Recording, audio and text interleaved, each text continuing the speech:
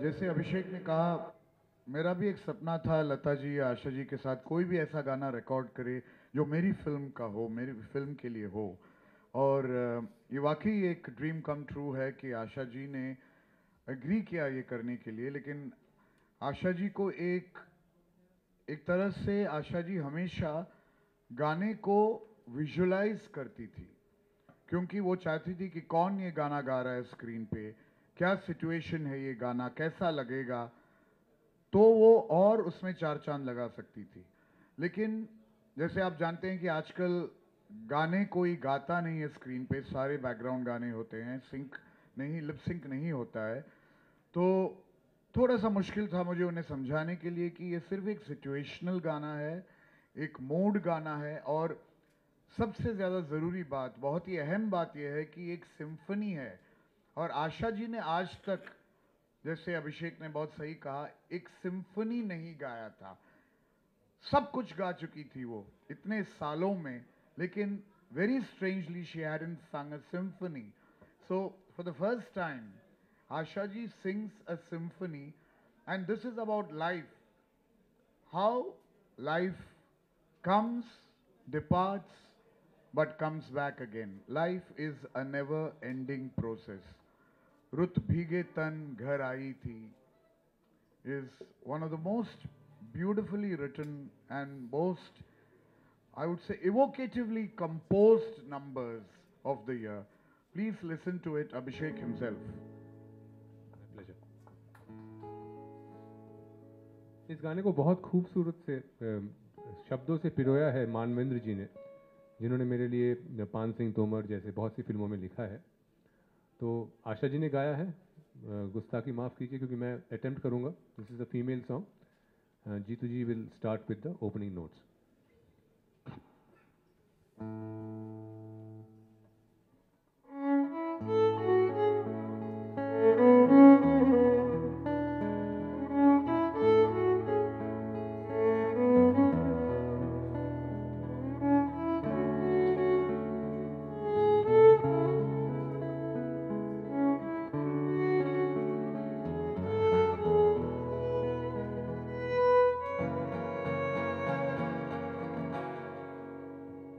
रुत भीगी तन घर आई थी, पलके मूंदे वापस हो जाएगी, जो गई तो दे गई, एक लम्हे में लिपटी जिंदगी।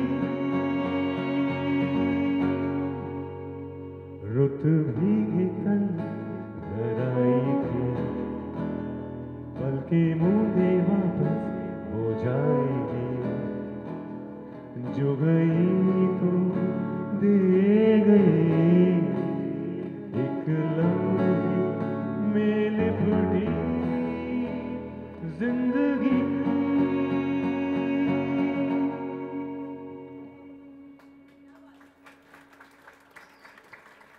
तो ज़िंदगी के जो बदलते हुए मौसम हैं उसका गाना है ये। रुत भीगे तन घर आई थी, पल के मूंदे वापस हो जाएगी, जो गई तो दे गई, एक लम्हे में लिपटी जिंदगी। The next song is a beautiful song called पलकों के पालने, जिसको गाया है श्रेया घोषाल ने, और इसका एक और वर्जन है जो शान जी ने गाया है। It's a jazz, Latin jazz kind of composition. और जो आनंद जी की खूबसूरत फिल्म है उसमें एक रिश्ता है बिटवीन द प्रोटैगनिस्ट जैकी दा एंड अ लिटिल चाइल्ड। एक ऐसे इंसान जो ज़िंदगी के एक ऐसे मोड़ पे हैं जहाँ उसे लगता है कि आगे कुछ रास्ता ही नहीं बचा। उसकी ज़िंदगी में अचानक आती है एक खूबसूरत नन्ही सी बालिका, जिसके साथ एक अनहोना सा रिश्ता जो है वो शुरू हो जाता है। और इस रिश्ते के जो अलग अलग पड़ाव हैं, इस रिश्ते के जो अलग अलग मोड़ हैं, खूबसूरत लम्हे हैं, उनको हमने पिरोया है इस गाने में। पलकों के पालने में, आंखों के झूले में एक सपना पला। तो this song is about a dream which takes birth in your eyes and it waits for the first light of the day to take flight and the dream rides that. इस गाने को लिखा है निवेदिता जोशी ने, जो बहुत ही ज्ञानी मुरली मनोहर जोशी की बेटी है. She has written this song and I've tried to compose it. Anand ji will tell you 2 lines about the song. The song is about a relationship that grows with age, from the time a little soul comes into the life of a man who thinks that there is no life left. So it's the growing up of a middle-aged man with a little girl who has hardly seen life, but who teaches him about life. And this beautiful relationship that grows from the age of 6 to 13 to the 20s, and what happens and how relationships can change your life, whether it's a little girl or whether it's anyone else. Once again, a very beautifully composed number, and very beautifully sung by Shreya Ghoshal, and the male version by Shan. But today we'll have Abhishek sing it for you. Thank you, Anand ji. Check, check, check, check, check, check.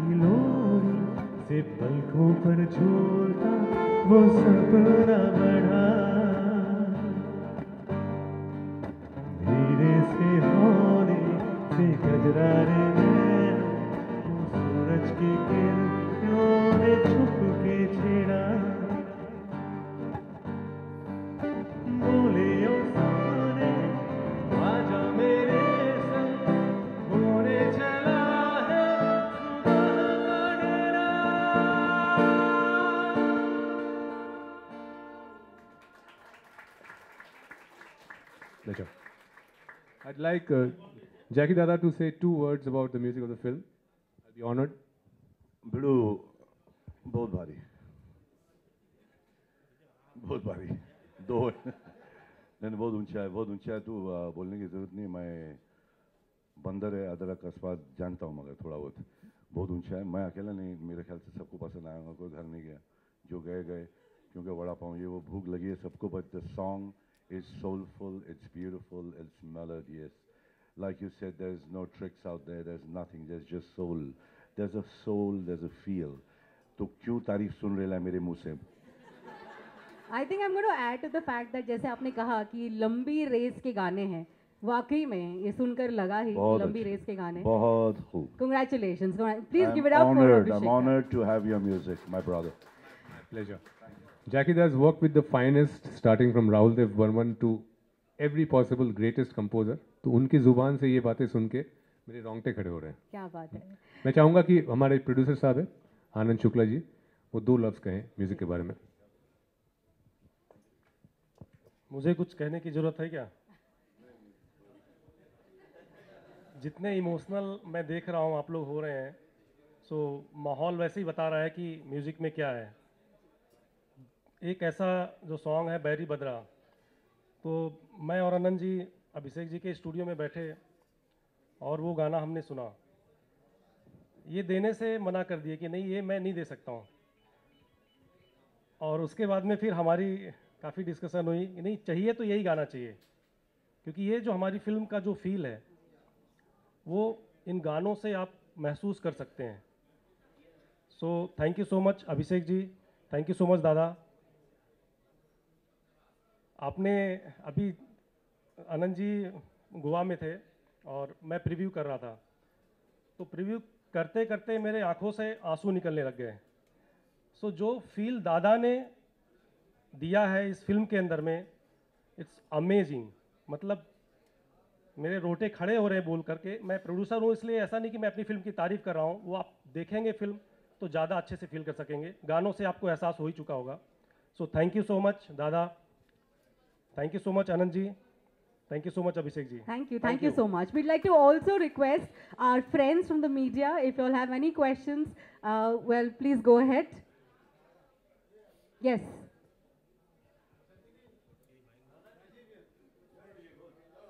आपकी मतलब image इस film से consolidate होगी एक musical hero जो आपको कभी माना नहीं गया, लेकिन right from the beginning hero से लेके रंगीला से लेके 1942 etcetera etcetera. What have you to से on Abhishek raise music after working with stalwarts like Laxmikant parallel, Rahman and others? भिड़ू, पहले तो सबको बहुत बहुत प्यार. जो इधर है इधर सब प्रेस वाले बाबा, enjoy yourself. I hope you guys liked it. And musical Subhash ji ने मेरे को एक्शन म्यूजिकल हीरो बनाया था. मेरी बांसुरी की धुन सुन के शायद तू पैदा भी हुआ होगा. बराबर ना डार्लिंग? वो रोमांस चलता था राजीव उस वक्त. तो सुभाष जी ने एक हाथ में फ्लूट और एक हाथ में बंदूक दे दिया था, मगर यहाँ से बंदूक निकाल दिया, खाली फ्लूट दिया हुआ है, मतलब म्यूज़िक दिया हुआ है. ये सोल है म्यूज़िक का, और ये पिक्चर का सोल भी म्यूज़िक ही है, बैकग्राउंड है. हमेशा होता है, ऑडियो विजुअल बोलते हैं, तो ऑडियो का कमाल है. और जिस हिसाब से अनंत अपनी सेंसिटिविटी, बहुत सेंसिटिव आदमी है माँ, और जब काम करता है और काम कराता है तो बहुत दिल से कराता है. मेरे जैसे गधे को लेके इतना अच्छा काम करना बहुत बड़ी बात है darling. God bless you. My second question is for Abhishek. Sarfarosh was probably the first film where individual songs were credited in the end titles, you know. Har ek ka singer, lyricist, etc. etc. Now you have credited the singers in the poster itself. Ji. So how do you feel about this? Do you foresee a situation where ऐसे होता रहेगा, singers को importance दी जाएगी? This credit is a rebellious composer who's trying to fight a system which is taking Hindi film music out of the veins of cinema. So we used to see playback Lata Mangeshkar, Mohammad Rafi coming at the very beginning of the film. वहाँ से मैंने देखा धीरे धीरे करके जो हमारे शाने MBA लोग हैं जो पैकेजिंग करते हैं, उन्होंने सिंगर्स को हटा के एंड क्रेडिट्स में डाल दिया. फिर मैंने देखा कि एंड क्रेडिट्स में spot boy, light boy, accountant उसके भी बाद में डाल दिया. तो ये एक प्रतिवाद है, ये एक रेबेलियस कंपोजर ये कह रहा है कि म्यूजिक यहीं आना चाहिए.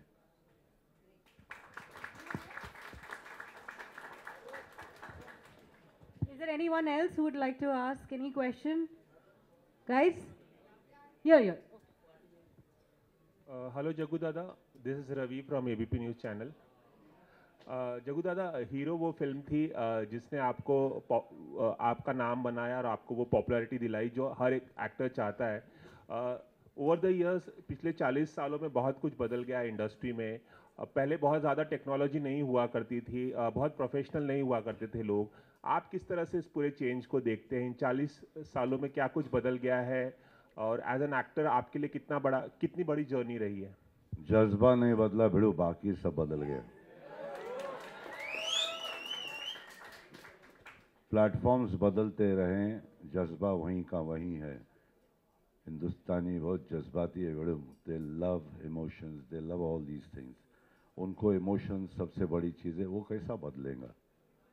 टेक्नोलॉजी से क्या फ़र्क पड़ता है डार्लिंग, हेल्प हो जाता है, मगर feelings of feelings.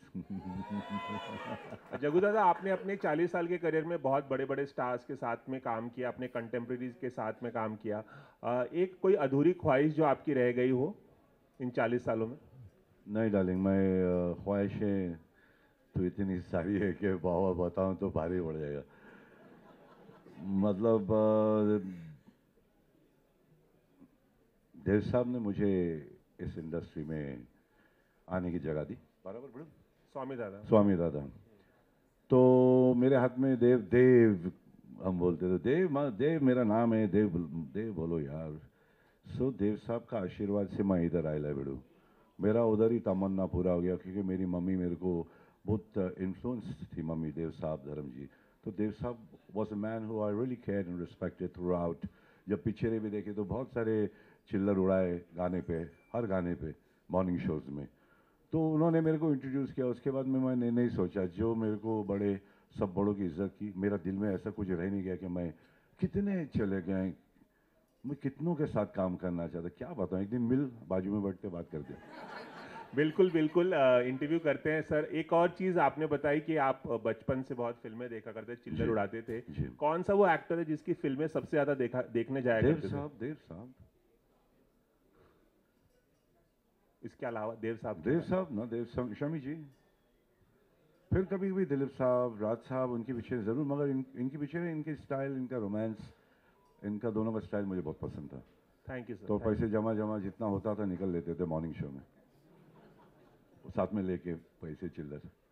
Thank you sir, thank you. Thank you बड़ू। Hello जगूदा, this is Jyotsna from news nation. हाय जो। Hello sir. सर मेरा सवाल है कि बहुत दिनों के बाद आपकी फिल्म आ रही है। इस फिल्म की ऐसी क्या खासियत थी कि आपने इस फिल्म को हाँ कहा? और फिल्मों में म्यूज़िक कितना मतलब म्यूज़िक फिल्म का क्या होती है? लोग तो कहते हैं जान होती है, लेकिन कई बार फिल्मों के गाने हिट हो जाते हैं और फिल्म थोड़ी सी पीछे रह जाती है। कई बार फिल्म हिट हो जाती है, गाने थोड़े पीछे रह जाते हैं। ये इस फिल्म की स्टोरी, स्क्रिप्ट, प्रेजेंटेशन एंड इसका म्यूज़िक, इसका कैसा कॉम्बिनेशन रहा? और आपने इस फिल्म को साइन करने के पीछे क्या वजह थी? डार्लिंग, इतना सोचा नहीं। आनंद महादेवन को देखा, इनके लाइन, कहानी की लाइन सुन लिया मैंने, क्या ऐसी ऐसी बात है। इतना सुनाया नहीं लंबा जो, मेरे को कुछ नहीं सुनाया, खाली एक मुद्दा बता दिया कि जो इंसान हार चुका है वो किस तरह से वापस से जीतता है। तो हमेशा आजकल का ये सिचुएशन बहुत है, people give up life.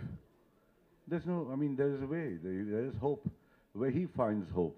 So I like that thought, अच्छा लगा मुझे।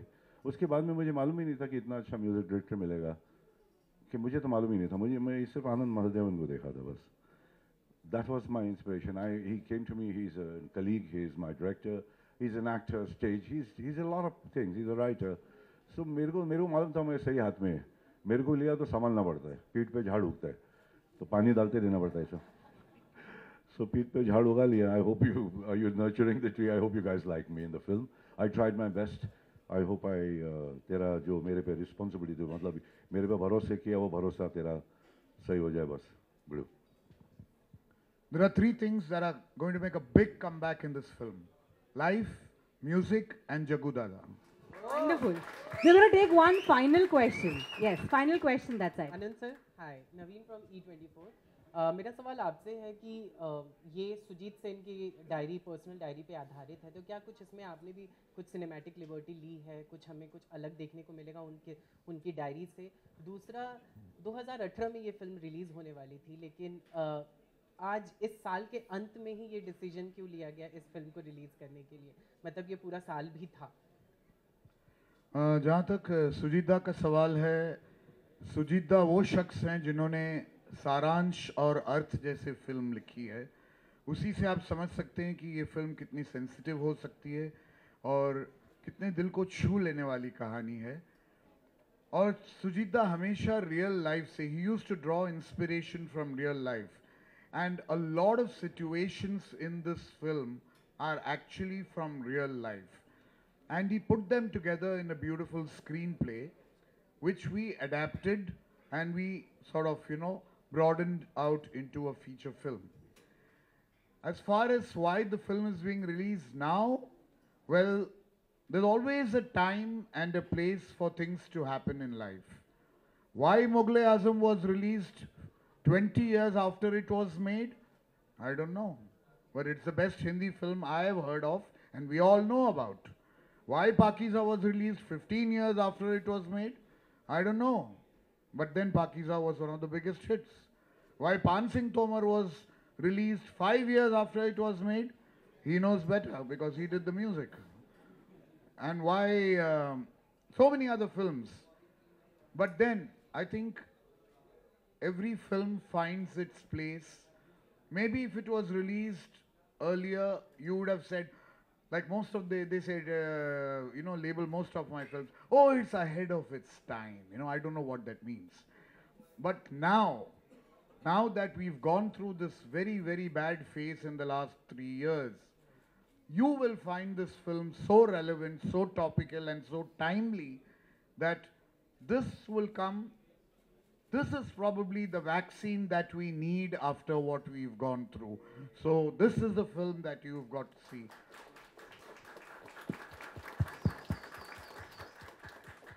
And I promise you, this is going to be a very, very different cinema experience.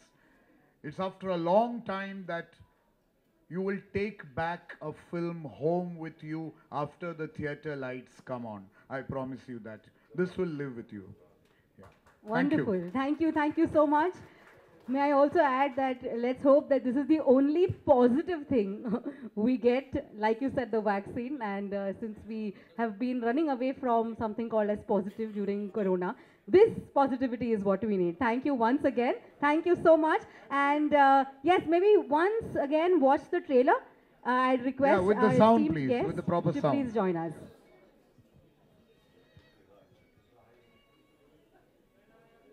ये कब तक चलेगा?